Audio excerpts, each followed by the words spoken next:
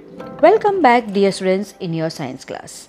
Today we will discuss why friction is a necessary evil. Friction plays an important role in our daily life. In some cases, friction is useful and hence necessary, while in other cases it is harmful and hence an evil. Let us understand why friction is necessary or what are the advantages of friction. First, friction helps us to hold things with our hands, like a cup or a glass. The force of friction between the cup and the surface of our hand prevents the cup from slipping and provides the grip. Second, friction helps us to stand, walk and run.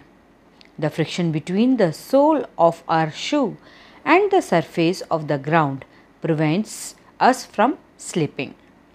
When we push the ground backwards while walking, the opposing force of friction pushes the foot forward, thus preventing it from slipping back.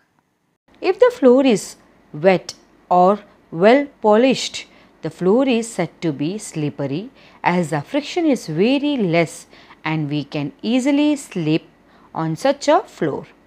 Similarly, if we step on a banana peel, we may slip as the friction is less due to the smooth surface of the banana peel. Third, friction helps us to write. The friction between the tip of the pencil and the surface of the paper helps us to write as the lead from the pencil rubs off and sticks to the paper. Similarly, the teacher is able to write on the blackboard with a chalk.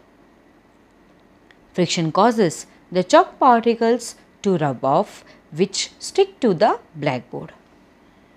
Fourth, friction helps to fix nails in the wall. The friction between the nail and the surface of the wall holds the nail tightly in the wall. Nails and screws can be held in wood due to friction. Fifth, the friction between the tires and the rough surface of the road enables vehicles to move safely on the road. That is why we observe more incidents of vehicles skidding on greasy or wet roads on rainy days. Even friction between the brake shoe and the wheel slows down or stops a moving vehicle. Sixth advantage, friction produces heat. It is possible to light a matchstick only because of the friction between the matchstick and the matchbox.